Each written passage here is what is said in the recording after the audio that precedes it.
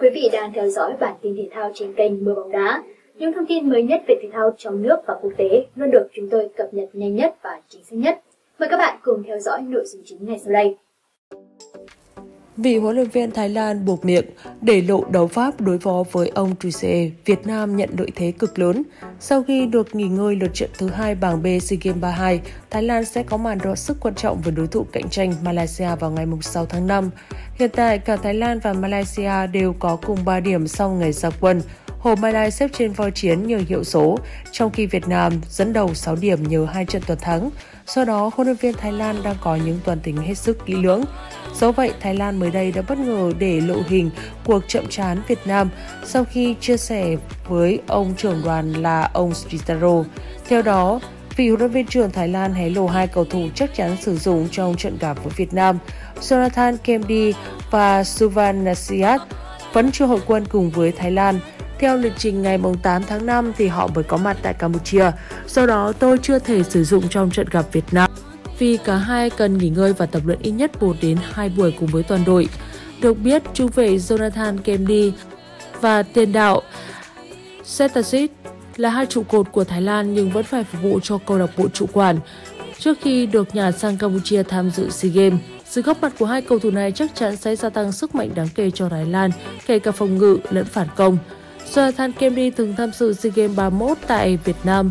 Sau trận gặp Malaysia, Thái Lan sẽ gặp Lào vào ngày 8 tháng 5 và trận cuối gặp Việt Nam 11 tháng 5. Bên cạnh đó, Malaysia cũng đã tiết lộ điểm mạnh của Malaysia. U22 Malaysia là một đối thủ riêng nợ của Thái Lan, đó là đối thủ mạnh và rất khó để đánh bại. Chúng tôi đã nghiên cứu rất kỹ lối chơi của đối thủ này trong trận trước và cũng như mới đây, ông cho biết. Đầu tiên là về thể hình của các cầu thủ Malaysia cao to, họ thường chơi phòng ngự phản công. Các quả tạt bóng từ hai biên luôn có sự chính xác cao, do đó chúng tôi cần phải có sự chuẩn bị thật tốt. Tôi nghĩ Malaysia sẽ có thể nhiều thế trận cho Thái Lan, họ sẽ rình rập chờ thời cơ để trừng phạt đối phương nếu mắc sai lầm, ông cho biết. Đánh giá về đối thủ, nhưng vì huấn luyện viên Sritaro cũng đã thể hiện sự tự tin. Chắc chắn chúng tôi sẽ có kế hoạch đối phó với các cầu thủ này. Mục tiêu của Thái Lan không gì khác là giành thêm trận thắng. Trong khi đó, Malaysia đã có những đáp trả, thừa nhận Việt Nam và Thái Lan mạnh hơn. Vì huấn luyện viên của Malaysia đã chia sẻ bất ngờ.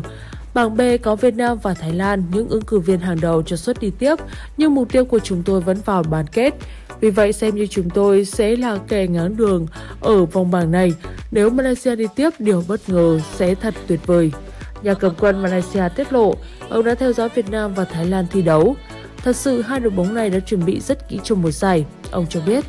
Malaysia nghỉ ở lượt đầu nên ngày hôm qua mới đá trong ngày ra quân thắng Lào 5-1. Trong trận đấu có tới 3 bàn thắng phản lưới. 2 trận tiếp theo thì họ đã gặp Thái Lan và Việt Nam. Hiện Việt Nam đứng đầu khi hạ Lào 2-0 rồi Singapore 3-1, còn Thái Lan xếp thứ 2 khi mới đá một trận thắng Lào 3-1. Malaysia đã gặp nhiều bất lợi về lịch thi đấu do các đối thủ sắp tới thì đều được nghỉ trước một ngày. Theo vị huấn luyện viên trưởng của Malaysia, đối phó với Thái Lan đã ưu tiên lớn nhất mà chúng tôi cần phải thực hiện.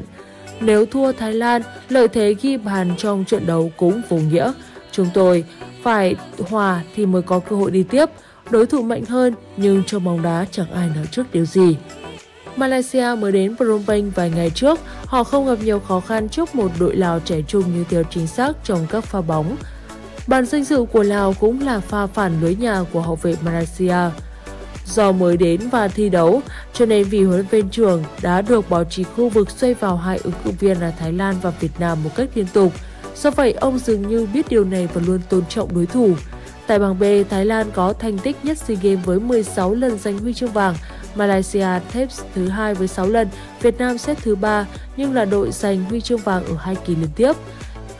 Lịch thi đấu đang ủng hộ thầy trò ông Troussier trong hành trình bảo vệ tấm huy chương vàng. Theo đó, thắng lợi 3-1 trước Singapore ngày 3 tháng 5 để chiếm ngôi đầu bảng từ tay Thái Lan, Việt Nam sẽ được nghỉ ở lượt trận thứ 3. Điều này đồng nghĩa các học trò của ông Troussier sẽ có quãng thời gian từ 4 cho tới 5 ngày để nghỉ ngơi. Đây là một trong 2 trận đấu mang tính chất quyết định cho tấm vé vào bán kết của Việt Nam cùng với trận gặp Thái Lan. Đây là lý do mà vị huấn luyện viên trưởng cho các cầu thủ nghỉ hoàn toàn trong ngày 4 tháng 5.